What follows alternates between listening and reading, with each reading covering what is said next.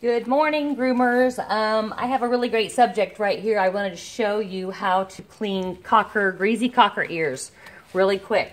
So I just wetted Spence down, and he's a three-legged Cocker Spaniel, aren't you? I am a good boy. And I just took a little F&T, lay pooch, that's my favorite degreaser, and just go through his ear real quick. You can't get that clean, especially the ends. Sometimes they hold crud. Since Spencer's three-legged, he usually comes in with mud on the tips of his ears, and it just takes it right out. That stuff is hard to get out without combing through it and picking it out, but this does it. So, and it's greasy little, I hold you, okay, greasy little feet, greasy nails, clean, just like that. Look at that, amazing. Yeah.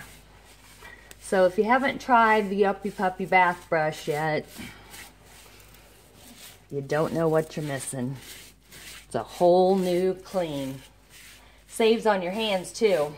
My hands aren't cracked and dried anymore. Let the bristles do the work. So there you go. I just wanted to show you Yuppy Puppy Bath Brush for greasy cocker ears and feet. See you later. Thanks for watching.